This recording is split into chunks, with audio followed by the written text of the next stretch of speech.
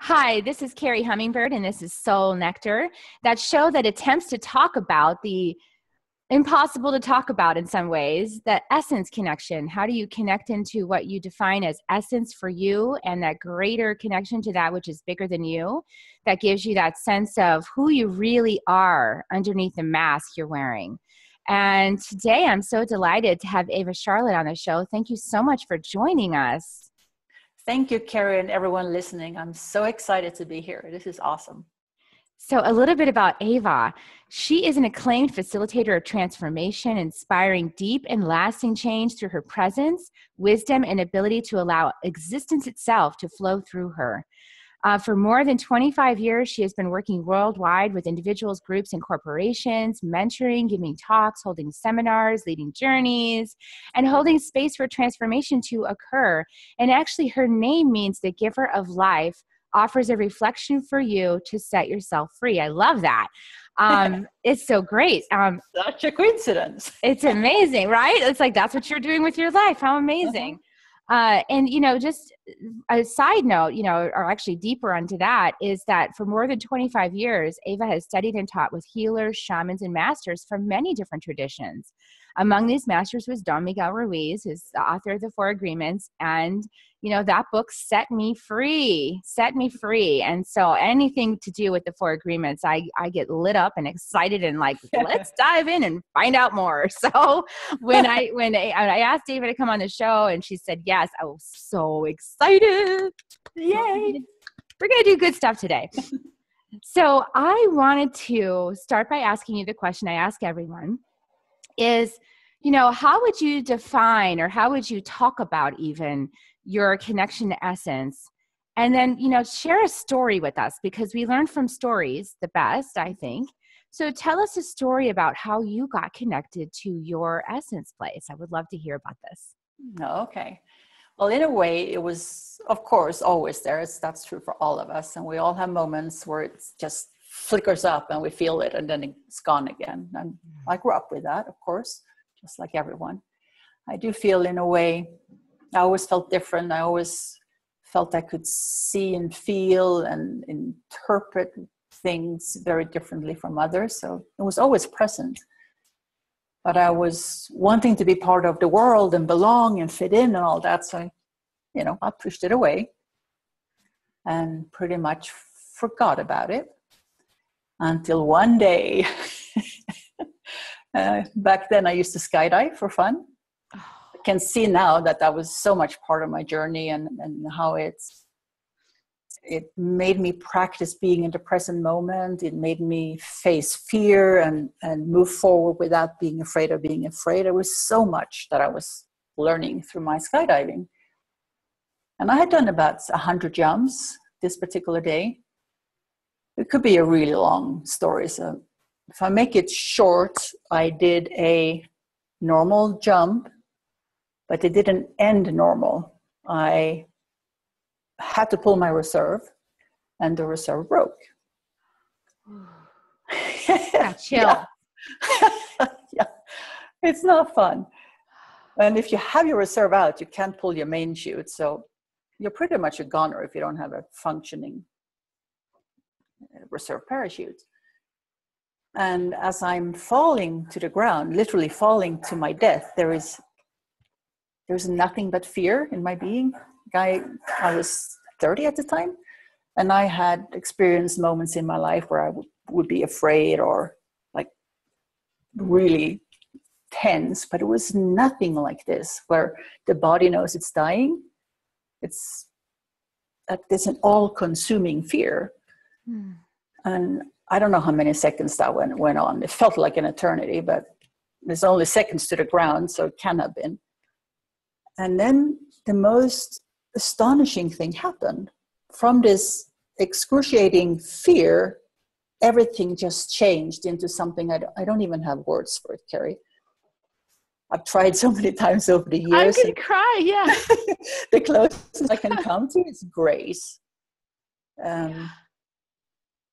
Acceptance is another word. It makes more like sense for the mind, but I never made a choice to accept my situation. It's something just happened within me, and the fear was gone, and I was in complete acceptance, in a moment of grace.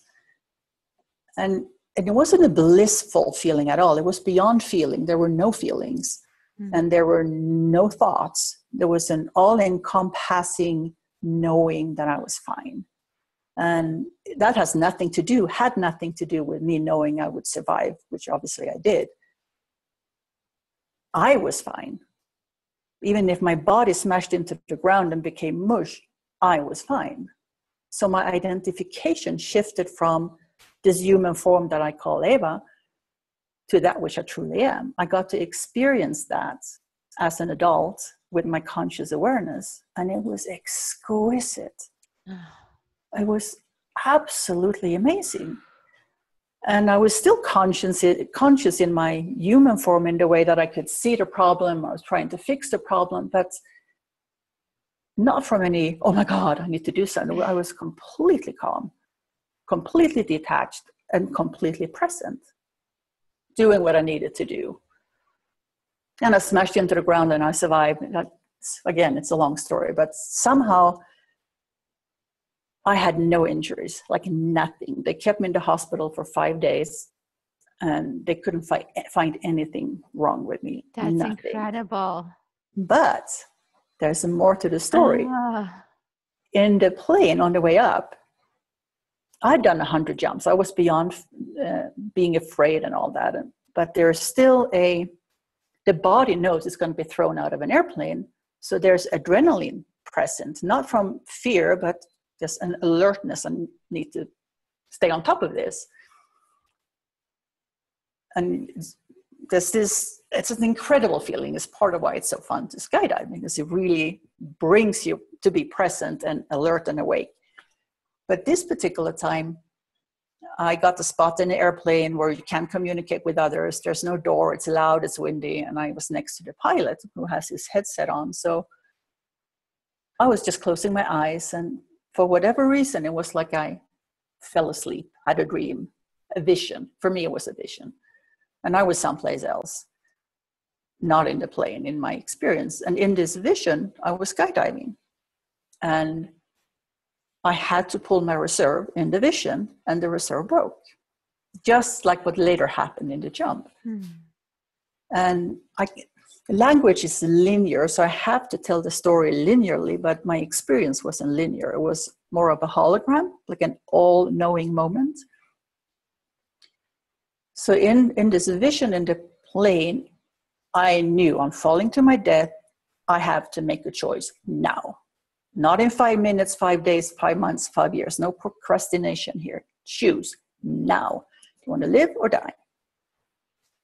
And background to that story is, if you had asked them on the ground, I would have said, take me out of here. I lived a great life. I was successful, making money, had a great boyfriend. Life was great looking from outside in.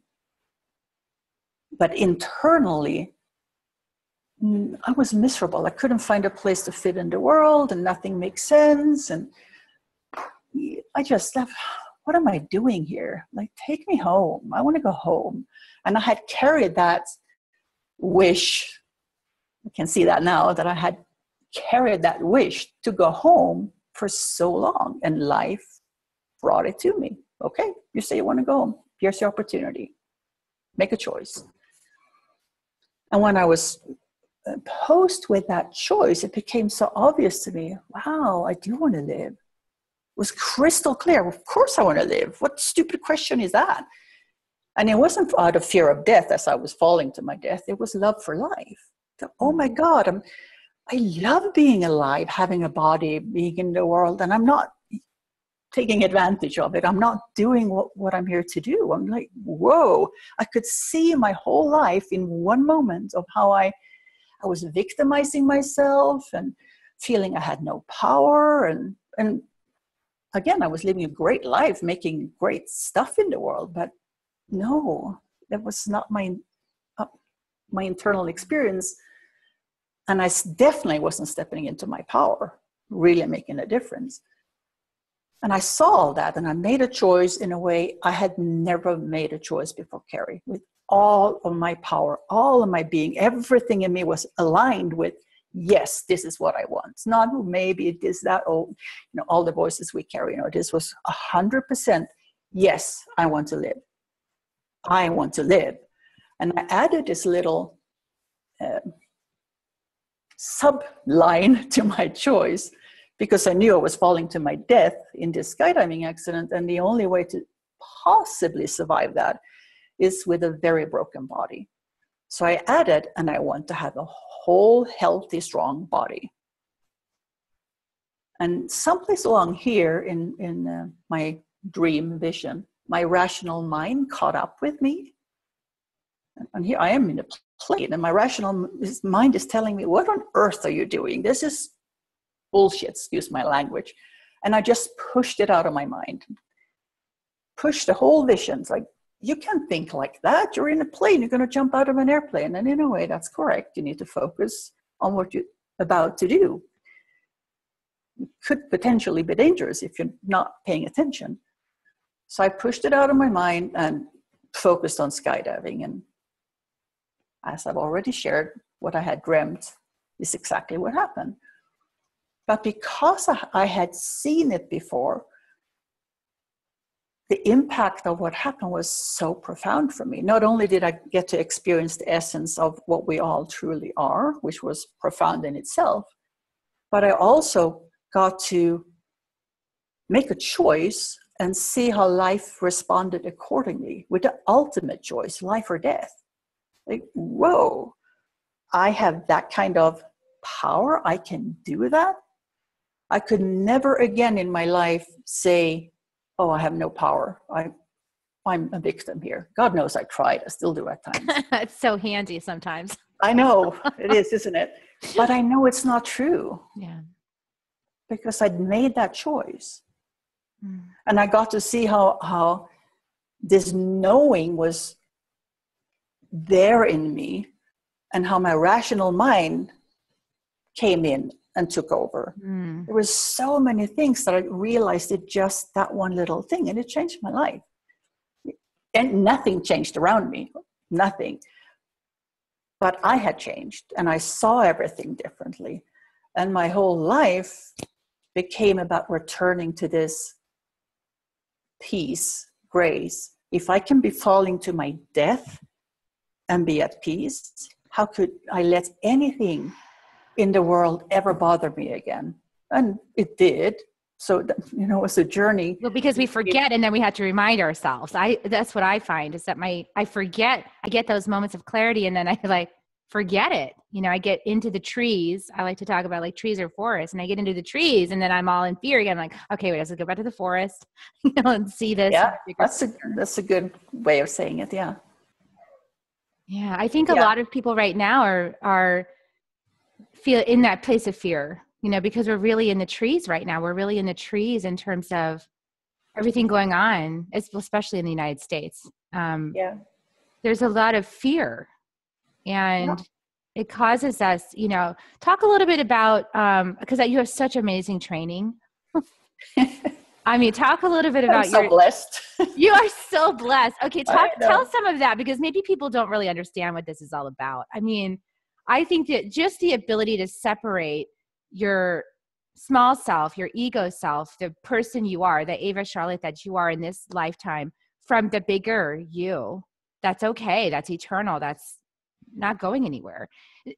To just be able to separate those two things out and have awareness that those two things exist at the same time is profound. And then to realize the perceptual filters, that we can put on things when fear comes in the picture. I would just love for you to, tell us a little bit more about your training, how you got started with that, what it's looked like, because it's going to make a big difference, I think.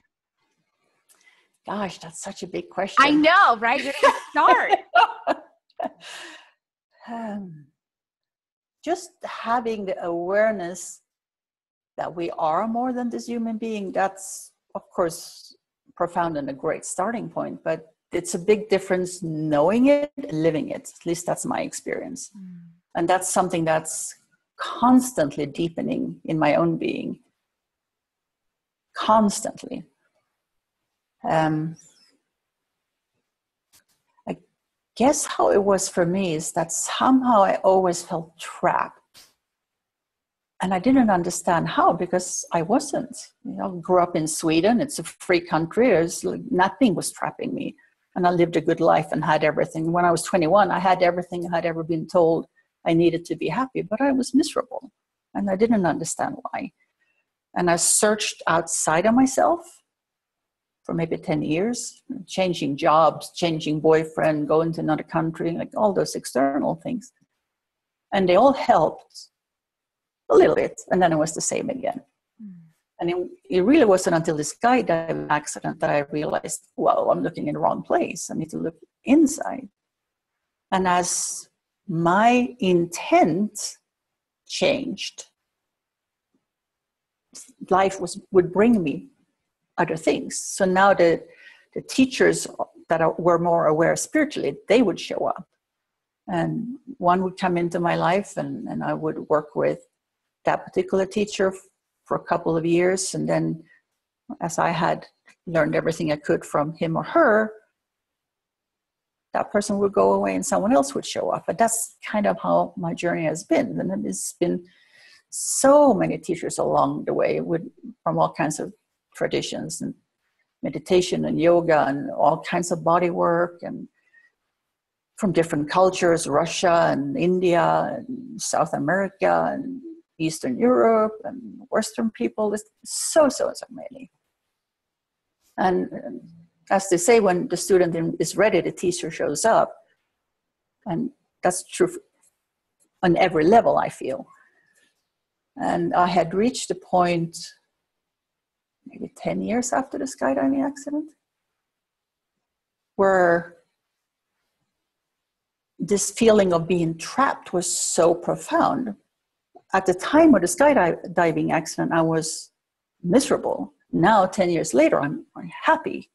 Everything has changed. I live a good life, externally and internally.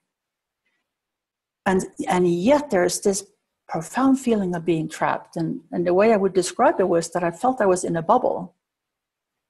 And my bubble had been hell. Now I was heaven. But it's still a bubble. It's like I knew there's something outside of this bubble, but how do I get there? And through different teachers and practices, I became aware that, oh my God, I am the bubble. It was actually through a series of Vipassana retreats that I shifted that and realized, whoa, I'm the one trapping me. And how can I get beyond trapping myself, because you can't really see yourself. Like we all know, you can't see your eyes if you don't have a mirror to look in. And I had been to so many teachers, and they would all take me. Well, some would be able to take me to the edge of the bubble, but I had never met anyone who could take me beyond the bubble, even though the practices are. The tools would be able to take me there, like meditation and yoga, they can all take you there, but I had never had anyone that could guide me how to do that, and I hadn't been able to do it on my own. So I decided to set out on a journey around the world trip. I was going to be gone a year on my own, one woman, one backpack. And you can buy these round the world tickets, you have to go one direction around the world. So I actually didn't start that way. I have to back up. It started with me reading a book by Don Miguel called Beyond Fear. It's about his work. It's not written by him, but about him. And it describes his work in the pyramids, Teotihuacan, outside Mexico City. And I just had this knowing I have to go to these pyramids. And I would like to meet the author. So I went to his webpage, and he wasn't anywhere present on his webpage. It was his voice. And I didn't know anything about him except that he had written the 4 agreements. So I did not know that he had had a heart attack and it wasn't really working. I had no clue. He was just not available. So I let go of that and decided to go with one of his apprentices. So I set up to go to Teotihuacan with one of his apprentices. And it was fascinating, Carrie. You know, when you when you make a choice about something and it takes on a life of its own, was just like that. I was just going to go to Mexico. But then I thought, well, if I'm going to go all the way to Mexico and it was kind of expensive, why don't I just make a round the world trip out of it? And that's kind of how that idea got. So I bought a ticket around the world, made all the plans, and then, I'm going to be gone a year. Should I really keep my car and pay all that? Well, I'll just sell my car. So one thing, I never made a choice to pack up my life. Never made that conscious choice. But that's what I ended up doing. Got rid of my car, my apartment, my stuff, closed down my 2 companies without ever reflecting on, wow, I'm closing down my life. I might not be coming back. I was thinking, well, when I come back, because that wasn't a question, when I come back, I don't want to step back into my own life. So it's natural that I get rid of everything. And I set out on this round the world trip alone with my backpack. And my first stop ended up being a power journey to Teotihuacan. But because these arrangements now had taken longer than I had planned, I missed the trip with the apprentice I had planned to go with. And I went, just pick the next journey available. And it happened to be with one of Miguel's sons. And it blew my mind away. And the most important thing was meeting Miguel's son, it was Jose, and recognizing in his eyes, I could recognize what I had experienced in the skydiving accident. That presence was there. It came and it went, but when it was there, wow, that's exactly what I'm looking for, but not in someone else, in me. And one thing led to the other. Was a strange journey. Somehow life just brought me, coincidentally, I met pretty much everyone in Miguel's family except him over the course of 3-4 months. And I'm still thinking I'm going on my round the world trip. And I'm running a little late for my next stop. And with Swedish, North European, very organized, stick to the plan. Yeah. But I had this urge to go back to the pyramids one more time, so I did. And the hotel I was staying at was packed with people. I was the only one there that didn't belong. And one of them came and got me and, come on, come join us. And let me introduce you to our leader. And that was Miguel. And the most powerful thing of that meeting was just seeing him. And I knew, whoa, he is beyond the bubble. Oh my God, he's beyond the bubble. It was so clear. And at that point, I was the first person I had ever met that was beyond the bubble. And making this a long story already, long story shorter, he said, "You're now my apprentice. You should come to Vegas," where he lived at the time. Round the world trip, fully paid for, used to be a really scary apprenticeship. Got to go here. So I never went around the world. I did in a different way, internally and eventually externally with him. But that's kind of how I came to meet one of the most profound teachers I've ever been with. And that was the beginning of a completely different story, 10 years of constant reflection, because that's exactly how he showed up for me, being the mirror. And it was very, very strange, Carrie, in the beginning. Very strange. Because I would be who I was. And I was so used to, when I showed up being me, I knew what would come back. Because people respond to you. And people in general, I'm generalizing, but people in general had always responded a particular way. If I show up this way, they will respond that way. If I show up this way, they will respond that way. None of that worked with Miguel. None of it. So something else would come back and whoa. and instinctively, I just knew it's not about him, it's about me. So what am I doing? Why am I getting that reflection? And why am I getting that reflection? Wait. It was very strange, but so profound. Eventually, I ended up living with him. So I had that reflection 24/7, which is such an amazing gift, but not necessarily easy. Extremely vulnerable.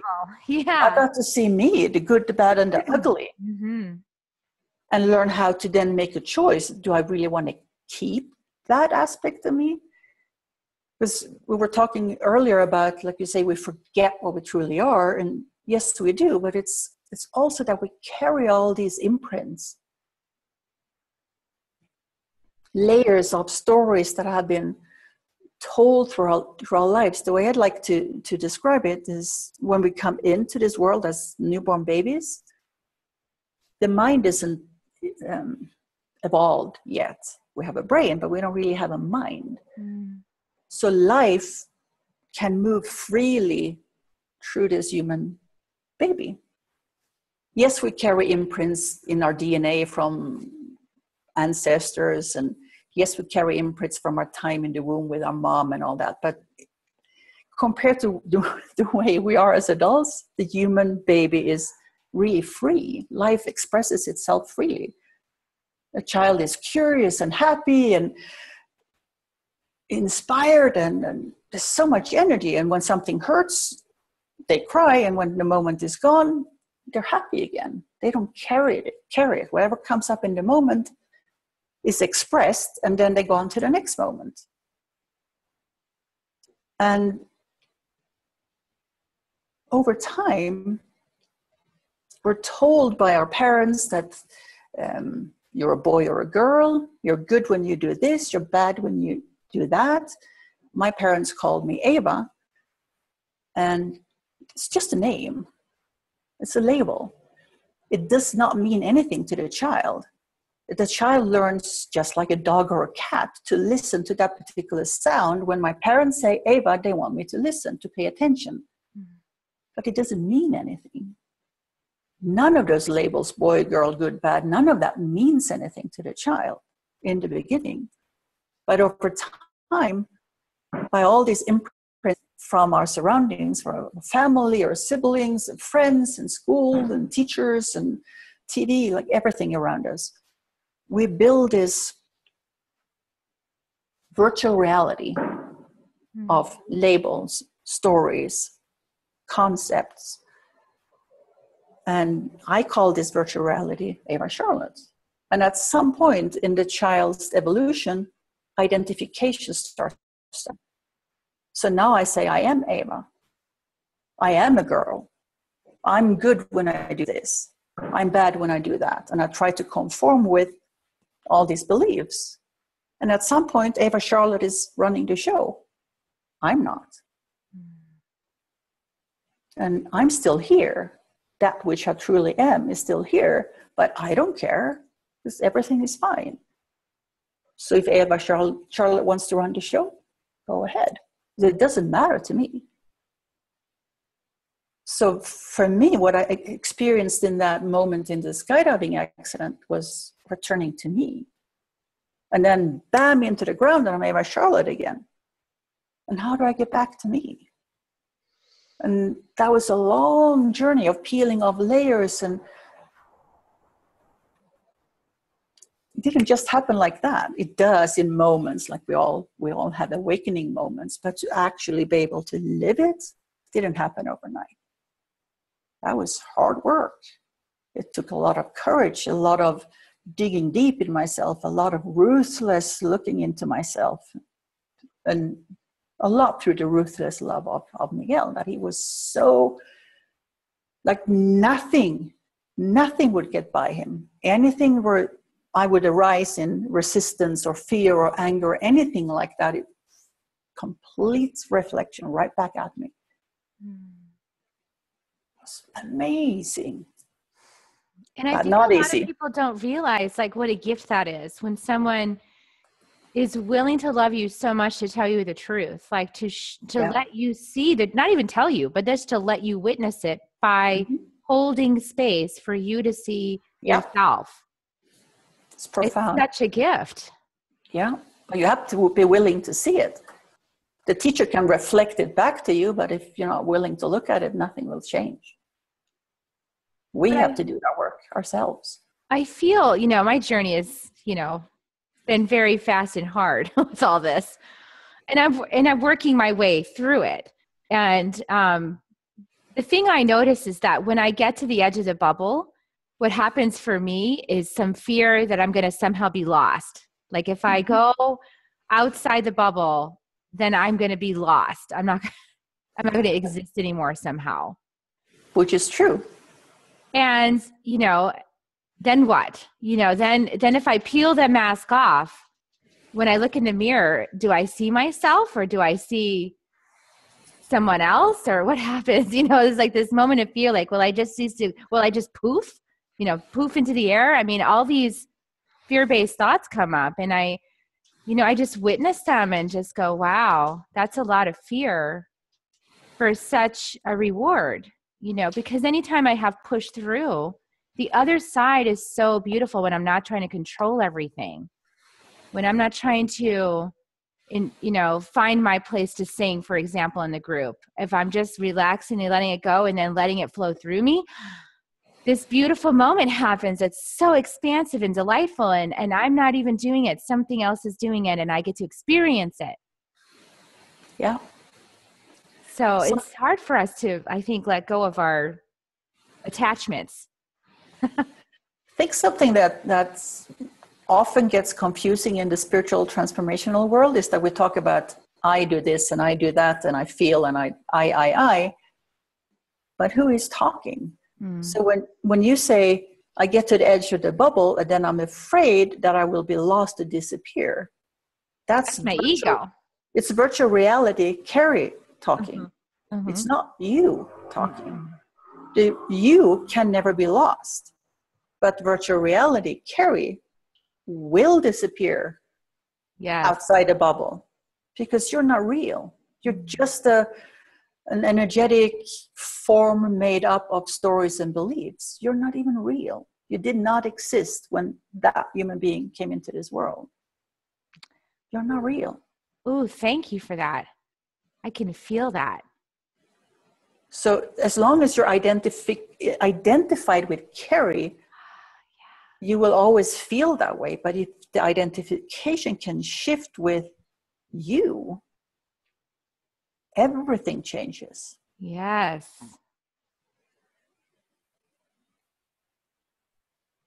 That's so profound. I'm having one of those profound moments right now. I hope that other people can see the trail on that one. That's really great. And I think that in order for us to come to peace, because we're experiencing a lot of what I would just want to, without empowering it, I would just say it's not peace entirely, is really coming to this perspective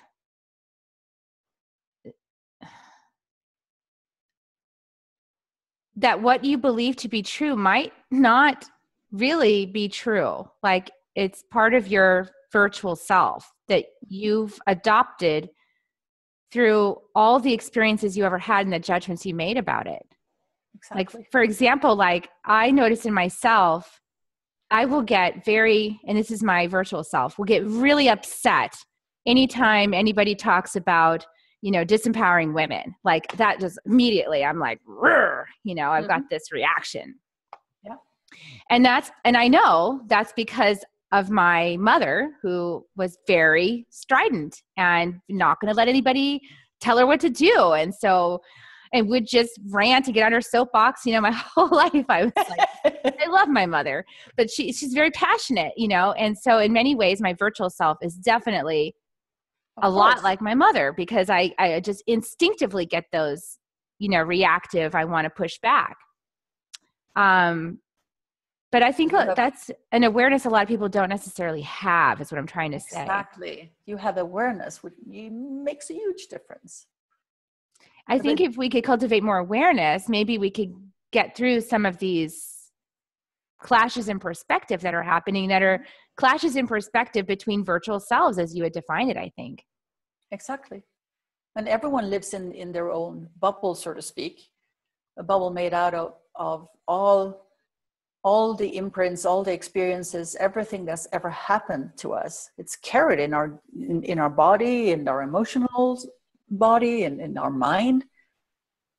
And if there is no awareness, we are acting on the past all the time. We're reliving the past because that's what's running the show. The virtual reality is really just a collection of past experiences. And that could be an experience of being empowered and working for peace, or it could be being a victim and even being in jail. It doesn't matter. It's one is not more real than the other. They're all unreal. They're all just virtual realities running around. But beyond that bubble is the essence of our being. And every human being, in my experience and point of view, wants the same thing. We all want to feel good. We all want to make sure we and our loved ones are safe. We have our needs met. We can live a free, inspired, productive life. We all want the same thing. But because of the culture we grew up with, our parents, society, whatever beliefs we were fed with, we have a different story of how to make that happen. Yes. But they're not better or worse. They're just different stories. We all want the same thing. So, for me, that was always clear. Even as a child, I could see that, and I never understood why can't you just talk? Because you want the same thing. But the world is not like that yet, because we don't have awareness. Mm.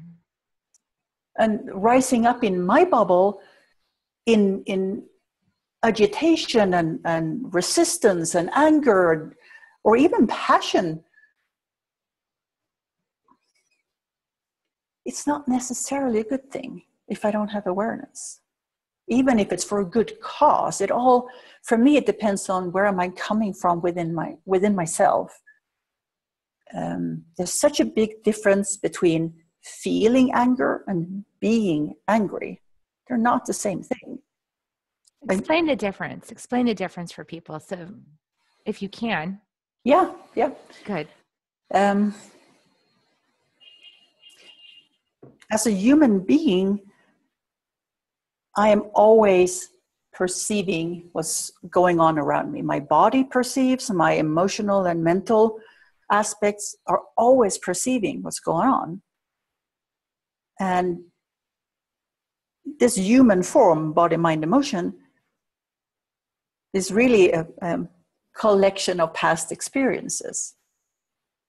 So I will respond to what's around me based on my human instincts and my personal past experiences. So if something is happening in my life, the car is about to hit me, and I have been hit by a car. So a car is about to hit me, my body will respond with fear. It's absolutely natural. It's natural for the human instinct. There's imminent danger, and it's natural from my personal past experiences because I have been hit by a car. So it's a double fear. And fear will arise in me. I'm feeling fear. Mm-hmm. Which is completely natural. All emotions are natural for us as human beings living a human life. But I have a choice. When this fear is arising within me, I can recognize with awareness, oh, fear, I'm feeling fear. Is there anything to be afraid of? Yes, a car is about to hit me. Well, get out of the way. Or I'm feeling fear because that person that I'm not sure about, for some unknown reason that doesn't even make sense to my mind, I'm feeling fear. Is there any danger? No. Okay. Then I don't have to become afraid. Mm. When the fear is arising within me, if I'm believing in that feeling, I'm feeling afraid, therefore there must be something to be afraid of. So now I am afraid. You see the difference? It goes from feeling to being, when I start identifying with the feeling, and thinking, you use the I am. yeah, you think this is real, I make that part of me. Energetically, we're all energetic beings. Let me explain in a different way. We're all energetic beings. Everything is energy. So when the emotion of fear is arising within me, it's like a wave moving through water. If I'm afraid of being afraid, or if I identify with that emotion, I hold on to that energy and it stays in me. Mm-hmm. And then my being holds the energetic vibration of fear. And that might be too much for my human being to live with, so I turn it into anger. That's easier to handle. It's a little less intense than fear. So then I become angry and I retaliate with anger. Yes. Because I am believing in all this stuff that's moving through my energetic being. I think it's me. I identify with it. Does that make sense? It does. And I think that people also wrap a story around the feeling. Of course. When something happens outside and you don't necessarily understand it, or even if you think you understand it, you interpret, which is natural. We're storytellers. As this human beings that we are, we're storytellers. We have a brain that wants to tell a story. It's completely natural. So an event happens, my human perceives it, and the brain, the mind, interprets it. But the interpretation is based on my past. That's all I have to reference with. The past is only reference. And I use it to interpret what's happening now. And then I relive, continue in the same path, because that's how I interpret things. But if you can separate yourself, not believing so much in yourself, like all this stuff can be arising and it's okay. It's just my human form feeling fear for some reason. But I am not afraid. My human being might be afraid. I'm not. Like, separate those two. They're not the same. The human will always respond to the world based on the past. I don't need to. I can have a choice. So if I walk into a grocery store, I'm happy, I'm inspired. It's a Saturday, I feel free, and it's a beautiful day. I walk into the grocery store, and there's this drama unfolding right in front of me. And this couple, they're screaming at each other, and their child is having a tantrum, and they're beating the child, and there's all this drama going on. And my energetic being, my human, will react. And every human being will react differently because they have different pasts. So maybe in me, I will feel a sense of helplessness and what can I do, and guilt because I'm not helping the child, and I have all that kind of stuff going on in me. So now I'm feeling all these emotions.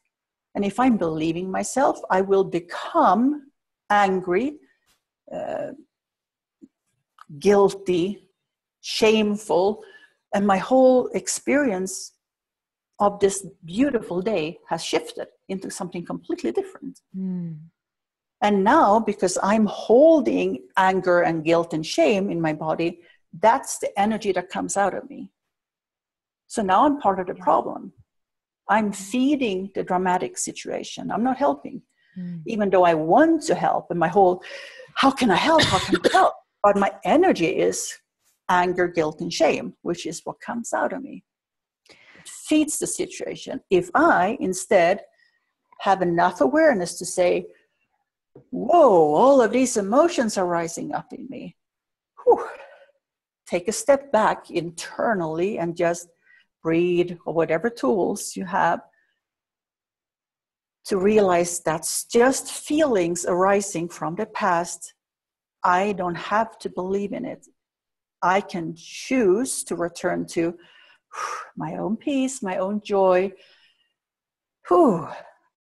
Just shift my energies internally, which is very possible with awareness and practice, now I can be at peace in that situation. What comes out of me is peace. So even if I don't take any action, I'm still changing the situation. Okay. I'm glad this has gone this way, because I was hoping that we would get here.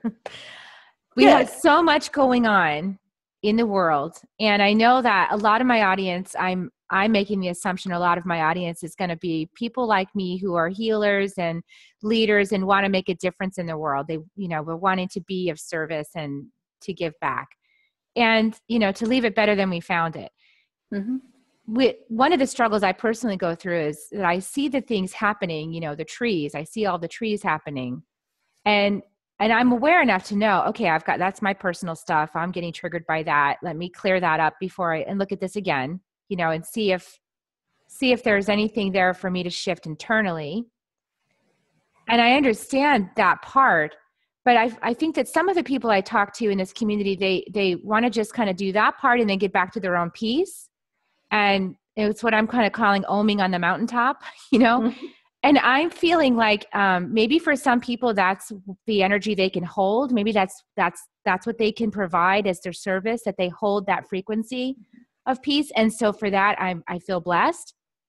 At the same time, I do feel there's a need for people who can sort of navigate through the woods and kind of and sort of shine a light really strong and bright to go through these actual little dialogues, even just Facebook dialogues. It seems someplace a lot of people don't want to go, but I'm feeling like even if I can just if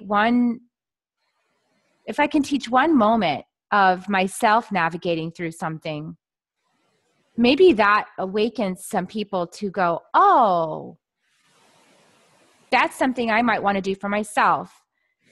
It's like spreading the awareness of this teaching path, or spreading the awareness that we're not our beliefs, that this is a virtual reality and the reaction you're experiencing is from that virtual reality. And can we come from a different place? And I'm not totally skilled enough yet to figure out how to do this is the part I'm learning right now. So we all are. I'm really working on it. And how can I come clear? Because there is a difference. I know the difference in myself when I'm coming from a point of clarity.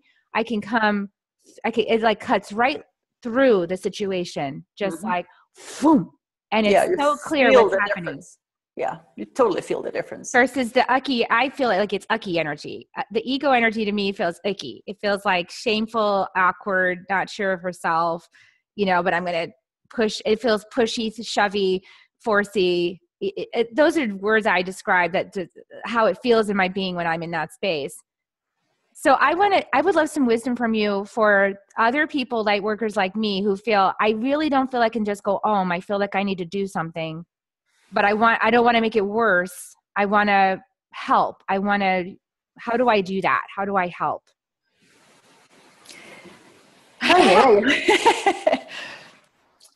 Well, the action you want to take, that's going to be very individual, whatever is being called through you. What action you want to take. What I focus more on is where you're coming from within yourself as you're taking that action. Okay, great. Let's talk about that.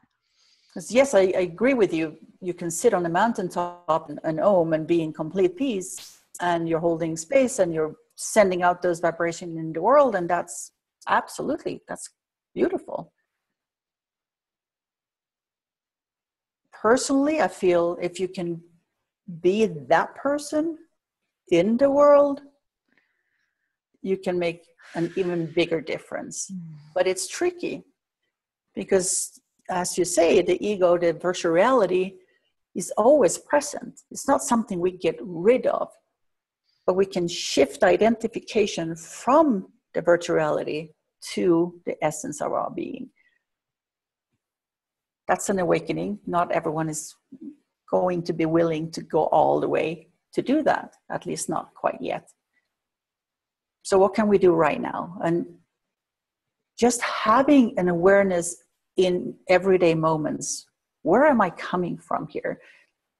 Am I filled with anger and upset as I'm walking in a Women's March?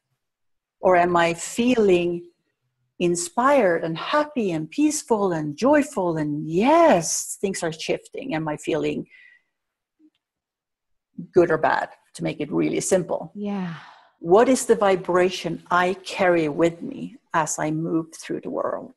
Because that vibration is what really changes things.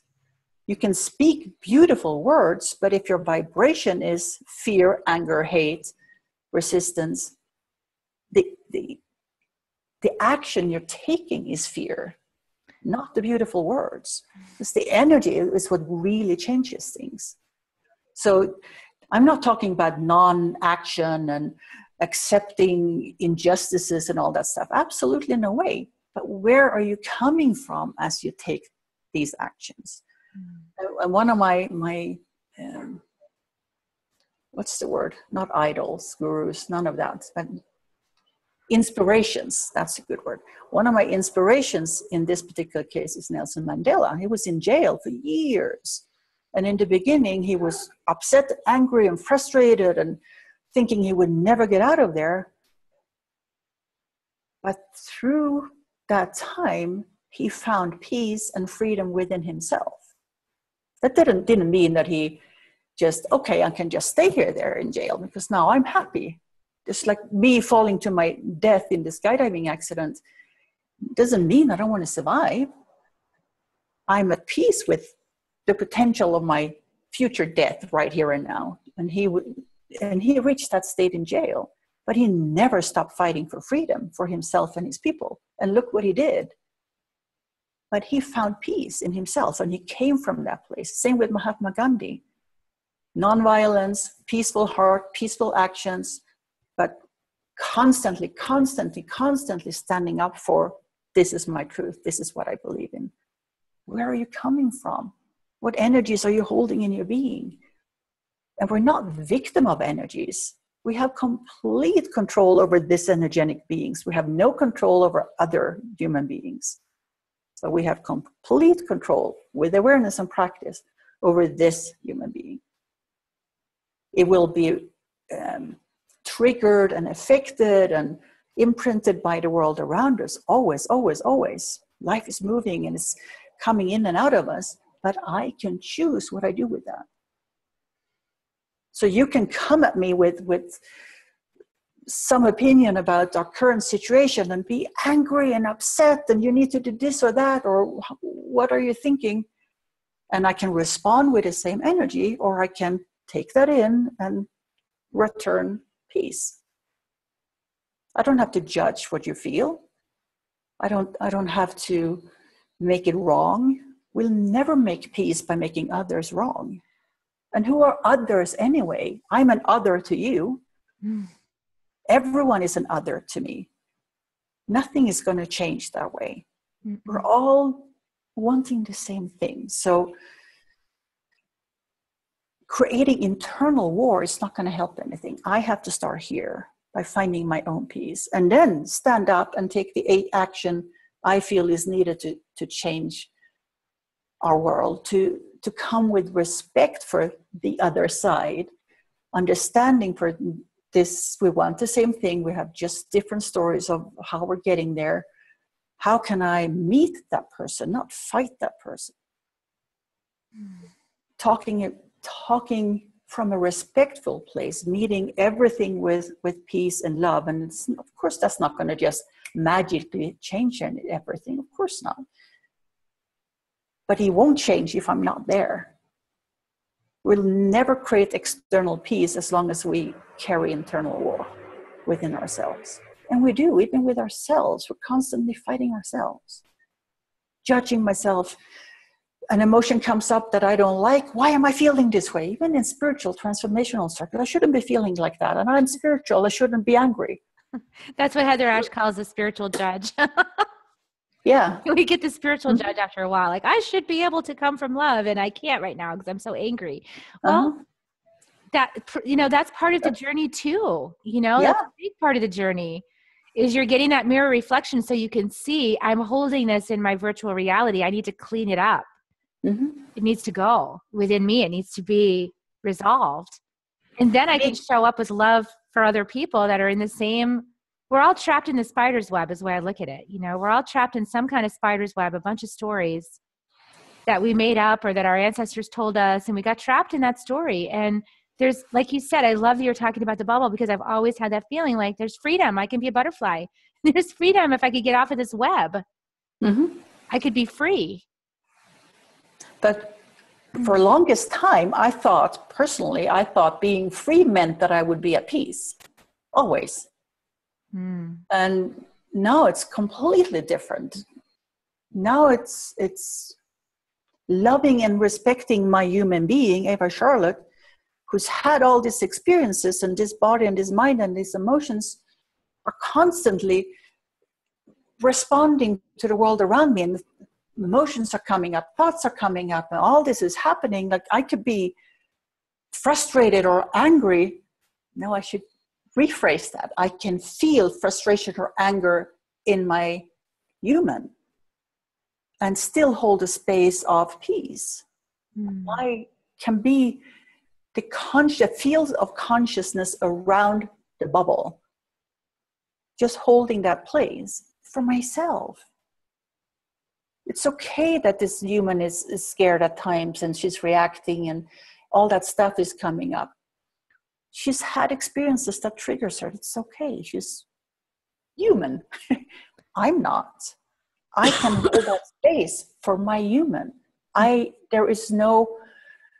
Miguel said a sentence to me many, many years ago. This is kind of the way, usually he wouldn't talk much. He would teach through reflection, never explain anything.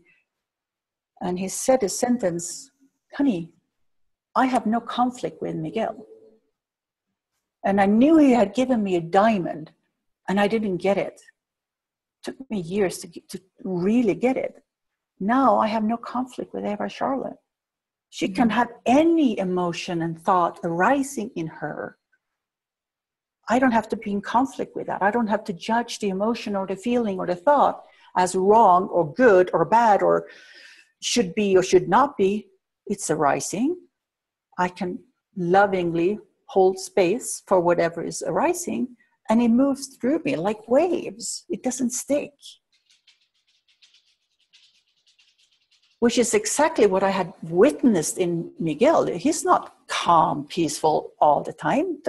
His human being is reacting, but I would see an event, like something would happen with one of his kids, and he would be like the human body, the father would be whoa, right there to protect his children or save or respond to or whatever it was.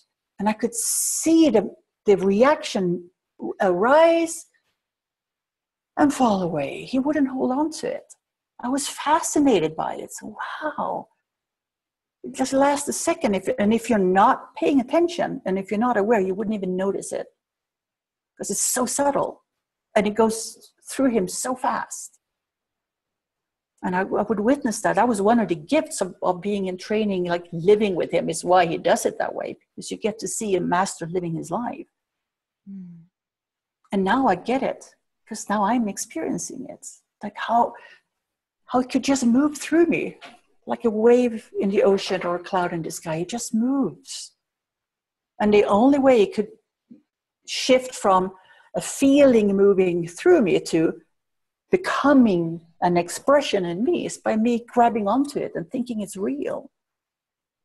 Identifying with it. I'm feeling angry, so that must mean that I am angry. Now I'm angry. Doesn't have to be that way at all. But it doesn't mean the anger goes away. Well, ultimately, definitely we sit on a mountaintop and just hold to that space, mind and emotion calms down. And absolutely, it's possible to live in the world actively and be full and calm. I'm not like that all the time. But it doesn't mean I can't hold my attention in the field of love and peace to the best of my ability all the time. I don't do that all the time, but I do it to the best of my ability. And that's my practice. That's how I can build bridges, work as a peacemaker in the world. It starts here. And when I can stay in that place, inspiration flows through me. And then I have great ideas of what action I can take. And that action is not coming from anger or fear. It's coming from peace and love. It could be the same action, exact same action, but the energetics you send out into the world is completely different. And I realized that early on. I didn't understand it, but I experienced it early in my life when I really wanted to make a difference. And I joined big organizations, Amnesty and Greenpeace and all of those. And they do fantastic work in the world. Don't take me wrong. But what I experienced felt wrong to me. There was so much anger and fighting, and the energy was really uncomfortable. And I didn't want to be part of that. I didn't understand it though, because, well, I want to be part of it because they're doing good work, but it feels so bad. I didn't get it. Now I do. And I don't want to be part of that. Now I could go into an organization like that and hold my own. Absolutely. And I think that's part of, that leads into, you know, what you're actually doing in the world right now. So I would love for you to tell us a little bit about Rise in Love and being a peacemaker and how you're training other people to walk this path yourself. Well, Rise in Love has really come out of my own journey, my own process of awakening in the different steps. From becoming aware that, oh my God, I am actually creating this myself. And the different steps of how can I change that? How can I take this awareness to actually shift how I show up in the world? And it's a process. And once you come to a level of being aware enough and powerful enough within yourself to make a different choice, then you can move into the actual being a peacemaker consciously. We're powerful beyond our wildest imagination as human beings. We have the power to generate anything we can imagine, we can create. We can generate any state of being. We're not victims to circumstances, and I don't have to feel a specific way. I can choose how I want to feel. So when I, in some situation, feel powerless or victimized, and I'm aware of it, I can pull myself into myself and generate a feeling of confidence and being strong. We're not victims. So there's a whole process of different steps of doing that. I chose Rise in Love because for me, it's a short way of saying exactly what it is I've been doing for myself. Again, we're energetic beings, and the essence of our being can be called love. It encompasses, just like the rainbow is all the colors, love is all the energies, all the emotions. Not just the good ones. All of them. All of them. We've talked about that in other broadcasts. So it's about embracing all of us and coming to the awareness that I am this force of energy that we call love. And it's not into love or with love or to love, because that would implicate a separation. And it's not something we're lacking. It's what we are. So it's becoming more aware of rising within what we already are, becoming what we already are. Not that it's ever lost, but being aware of it. That's the process. It's aligning all of our different pieces, all of our different energies with the essence of our being, with existence itself. And from that place, stepping out into the world and bringing peace through me. Like that example I gave in the grocery store, where you can choose, how do I respond to my own reactions to this drama? And choosing something else. I love that. I love that. That's fabulous. And you had a free offer. I think tell us about your free offer. I don't want to speak for you. I would like to invite anyone and everyone who's interested to just have a informal conversation in any way, shape, or form of how we can collaborate to bring peace into this world through you, through me, through collaborations. So I'm going to put it up on my webpage, www.evacharlotte.com, where you can sign up for conversation, and let's see what can unfold. I would love to speak with you. I love that. I really enjoyed this conversation, Eva. It's just like so beautiful, and your wisdom is very helpful in these times. It's a really good thing you took that journey. Oh my God. So grateful. It's a really good thing. And Yeah. you know, I'm grateful that you did it. I'm grateful that you did it, because now you can be of such great service to so many people who are just starting out or on the middle of that journey and need some guidance and some mentoring through the process. Yeah. Well, we're always in service to each other. So I'm learning, you're learning. Let's do it together. Yay, I love it. Thank you so much. And I always end my calls with kisses. Okay. So I'm going to get everybody. Let's do it. Okay. Yay! Love, love, love. Until next time. Love. Thank you so much, everybody, for tuning in. That was a beautiful discussion. And I look forward to seeing you guys next time. Bye. Thank you, everyone. Bye.